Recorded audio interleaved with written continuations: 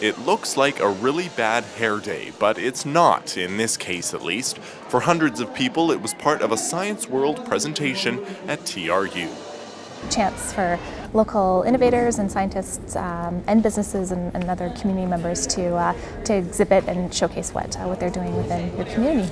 This, the third time in Williams Lake, Science World brings entertaining demos and local exhibitors together to give residents a taste of science in the region.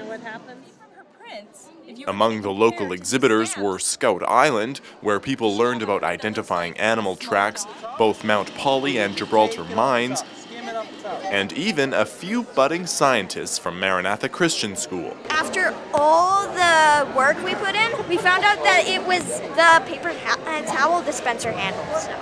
I tested whether boys or girls responded better to frustrations. I gave them an I Spy puzzle and had them find several items, one of which was not in the picture. As it turned out, the boys responded a lot better to frustration than the girls did.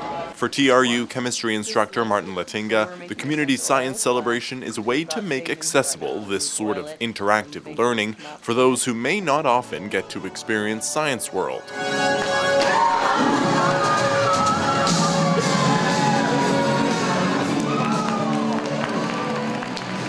Really an interactive way of learning.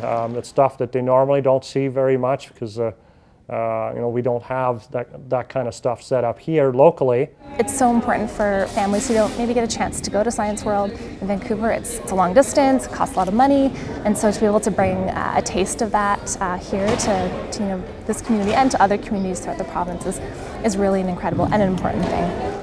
Spencer Martin, a former TRU student and Williams Lake resident, now pursuing his PhD at UBC, says it's vital to engage children in science early on. A lot of kids don't get exposed to science, and I think it's important that we bring scientists from all over the province to come here and engage children in science research.